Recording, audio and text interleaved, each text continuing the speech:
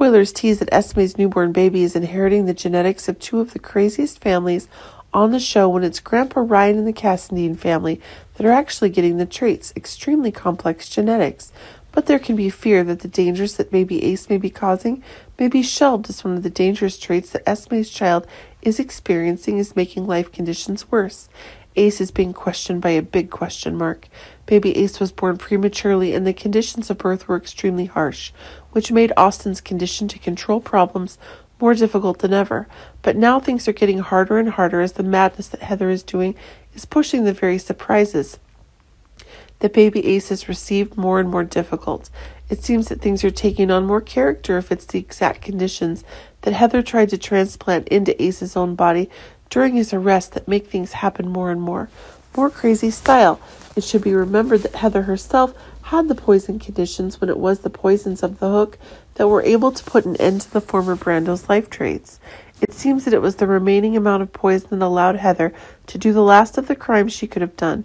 Remember that Heather is now trying to take advantage of the fact that only she can guarantee the conditions for Ace's detoxification to ensure her safety. But things seem to be taking on more and more explosive conditions if the very evidence of the assault on the interests of the Cassadine family is making the very conditions Heather is able to save for her.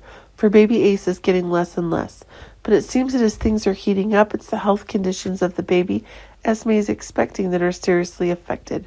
Remember that Esme also indirectly caused the death of Sasha and Brando's child many months ago, and it's now possible that Esme herself is getting an ending like Sasha has received many months back.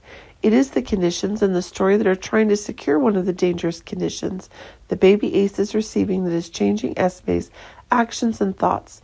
It should be remembered that now Esme is still unable to get her full accuracy, and this is causing a new act of destructive attack to be made by Esme to avenge the exact conditions that baby Ace is in.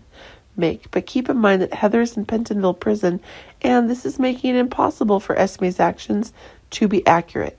It seems that Spencer and Trina are Esme's target if it is the interactions that Spencer is having with baby Ace that's causing Esme to think that Spencer is the culprit.